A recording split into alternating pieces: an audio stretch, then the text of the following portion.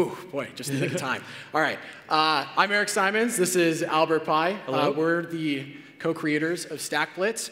For those of you who have not used StackBlitz before, it's an online IDE where you can create Angular applications. I think Brad mentioned in the keynote that the Angular docs now use it for running the live examples. So if you've ever gone to the docs and hit run live example, that's running on our stuff. And so our goal with StackBlitz is we want to build the best IDE for creating progressive web applications. Because PWAs are awesome. You can write one code base and target multiple different platforms, mobile and desktop.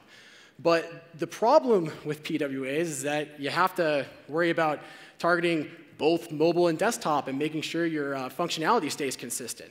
How many times have you deployed to prod just to find out that your mobile browser is not working with the functionality you made that was working in your desktop, right? So we wanted to solve this problem, and we've been working on a piece of technology. We're excited to announce it today, actually, and it's called Teleport. So what Teleport does is it allows you to hot reload and debug across all of your devices, over airwaves, and even continents. This works around the world. It's pretty cool. All you need to do to use it is open a link. No configuration or installation required.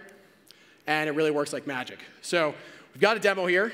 So I've got this document camera, and Albert's going to put the phone underneath it. But I built this demo app, and it's a fan page for Brand Green. And you can see it's got his picture on it, so we can stare at it for hours into the night. We've got a comment section here where you can type not creepy things.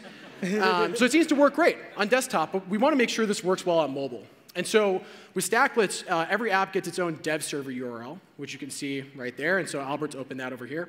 So let's try hot reloading and show them that this is, there's no magic going on here. Well, it acts like magic, but no cords. This is an old iPhone. This has got an audio jack. This thing is old.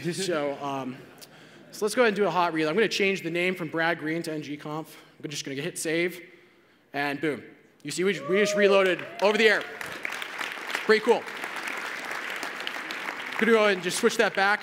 It goes back to Brad Green. Okay, so what about debugging? I see some of you have figured out what we've been up to. All right. So we integrated this cool little version of Chrome DevTools into StackBlitz itself. Whenever any device connects to your dev server URL up there, like we did here, you can see how many devices are connected live through Teleport. So I'm going to go ahead and just go to this drop-down, see all the different devices. Well, we have people in, I don't even know where that is, Seville. OK, let me see. This might be it. I need to go to this iPhone. Go, people, come on. You're killing me. All right, everyone pause. We're going to invite everyone to do this. The first one, no? The first one's Chrome. All right, there we go. OK, so we're going to test out, OK, how do we know that we can actually have like a console, where we're actually connected into this device's debugging console, right? Let's go ahead and evaluate something. I hope this is that phone. So I'm going to ask, what's your name? And you see, shows up in the phone, and Albert's going to type his name in here. And the return value of a prompt is the string that was entered. Yep. So it shows up right in the console. So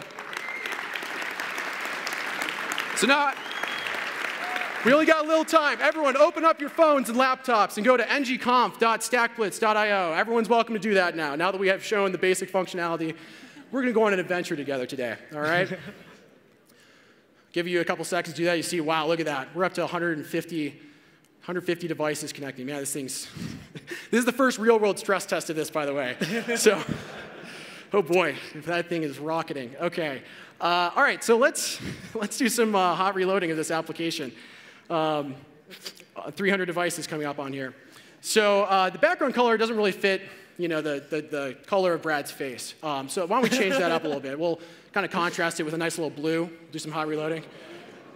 Is it changing on everyone's devices? It's not changing on that one. Maybe you need a refresh, Albert. Let's change it to Google, the Google color scheme. Now you might need a refresh. All right, up to 600. OK. Oh, it works there. Yep, so people in the audience are using it. It's working. All right. So we're changing the theme right now. These are SAS themes. These are getting compiled in the browser, sent over the air, hot reload on your device, right? So now we're actually going to change some functionality. So Brad's looking kind of inanimate. We want to bring him to life a little bit. So one of the cool things with progressive web apps is you can use mobile-specific APIs. So why don't we hook into the gyroscope, and we'll make Brad's face a little more animate here.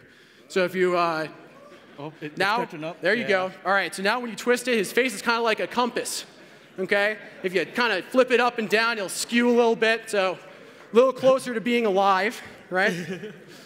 Wow, 800, almost 900 devices connected over the air. Is everyone still getting this? Still working. You hear that? That's amazing. All right. So for the final feature I want to show you, what's really cool about this is you can code custom flags into your application, like feature flags. So you can test it out on other devices and say, OK, is this better? Is that better? We've done something similar for this demo. We have a flag in here. And everyone make sure your audio is on for the full experience. This is going to blow your mind. Trust me. Like if this is a link on Reddit, you want to click it. OK? So you ready for this? I'm going to go ahead and just set this flag to true, save. All right, when you're ready, go ahead and hit that red button.